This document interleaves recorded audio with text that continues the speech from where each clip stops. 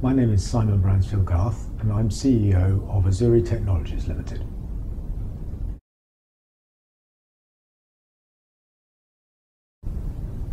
Azuri Technologies is delivering solar power in a new way in Africa.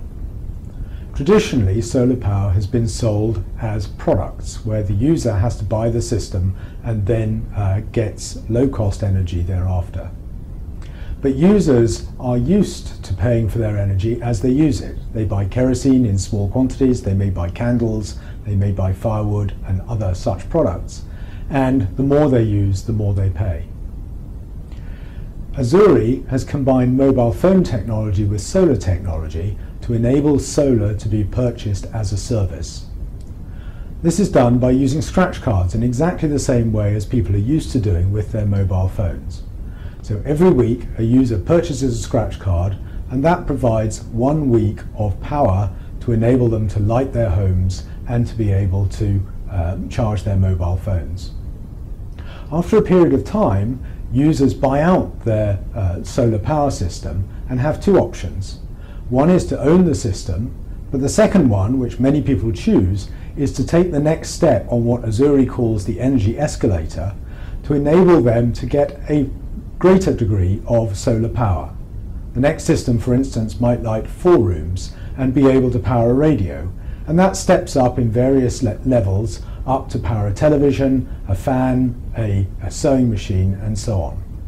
And so, in gentle steps, users move from a situation where there are rural customers but without the benefits of electricity, through to still being rural customers, but now having many of the benefits of electricity that we enjoy in the West, including media, information, communication, lighting, refrigeration, and so on.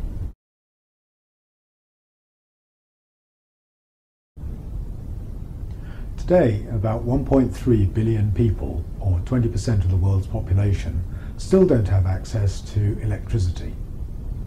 Solar power is well known to be an effective way of providing lighting and other basic needs to individuals who are off-grid.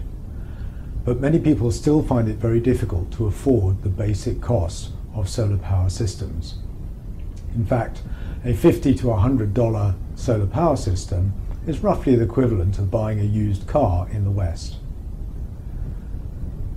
Azuri Technologies has produced Indigo, a way of providing solar as a service. Indigo does this by combining mobile phone technology and solar power technology to enable the solar power to be paid for using scratch cards.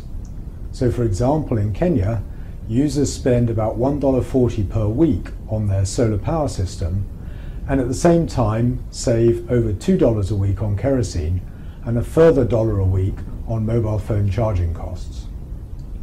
As a result, users both save money and get all the benefits of solar power, which include having clean, efficient lighting for 8 hours every night and the ability to charge up their mobile phones whenever they wish. This additional lighting has a dramatic effect on the livelihoods of those who previously didn't have access to electricity. In one particular example, there was a lady called Alice in South Sudan who used to spend several hours every week walking long distances to cut grass, which would then be used to light her house in 15-minute intervals. Alice had to bring up 2 young children this way. With the solar power system, Alice now has clean lighting every night, and not only can she look after her children in far more comfort, but she actually has extra time which she can now use to sew small garments and therefore make some additional revenue she wasn't previously able to do. Other people are using solar power to keep their stalls open for longer.